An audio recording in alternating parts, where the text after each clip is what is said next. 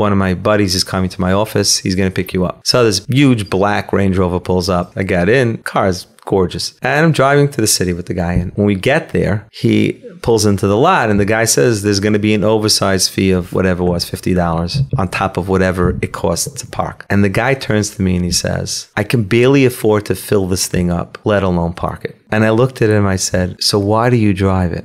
And he says, because everybody does. It is so sad to see people that are miserable, anxious, depressed, sometimes panic-stricken,